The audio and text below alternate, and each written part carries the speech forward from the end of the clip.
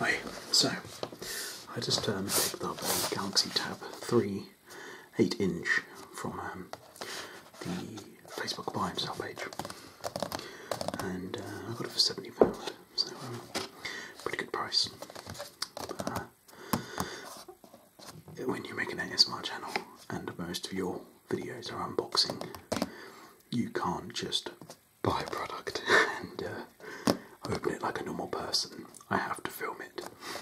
So as for second hand anyway, it's a pretty good rig. Comes with 1.4 GHz dual core processor, which I know in the age of quad core and soon to be octa core isn't great, but at the price I just cannot complain. 1.5 GB RAM, which is pretty good. Big battery, so I've always had a love-hate thing with tablets. Like, I know that they're a great idea, and they're something I've always kind of wanted. Like, you know, the newest version, just exactly like I do with the whole. It's pretty nice with the whole mobile phones, but like I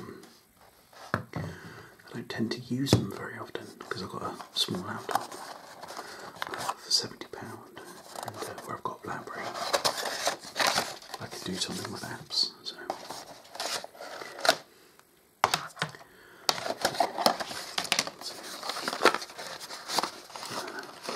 one of those annoying things.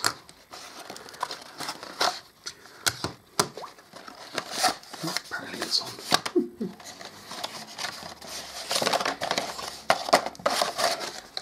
For £70, I didn't really think it could go wrong.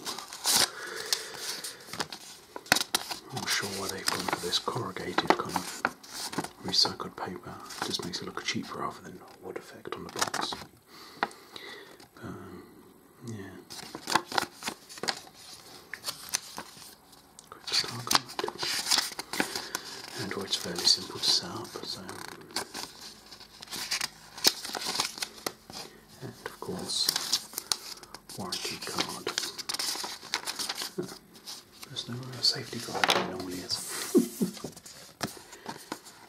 It's just for cover.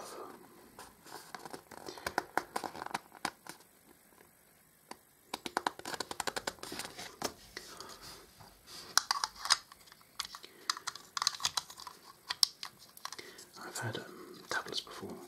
The Playbook by BlackBerry was probably my favourite, and I was looking for one of them actually. I know they're not the most advanced, but I just wanted something to play with, and then this came up. Offered £70 for it, guy accepted. It's quite cheap build quality, but it feels pretty stern in hand, so that's good. I loved it. And, there we go, fully functioning, still working. So yeah, I'm quite happy with this, good size. Right, I can play with it now. I've filmed a very short video with it. I'll maybe do a review on it. Or I could use it to do an idiot's guide. I can use it to do an idiot's guide to Android. So yeah. Okay, thanks for watching.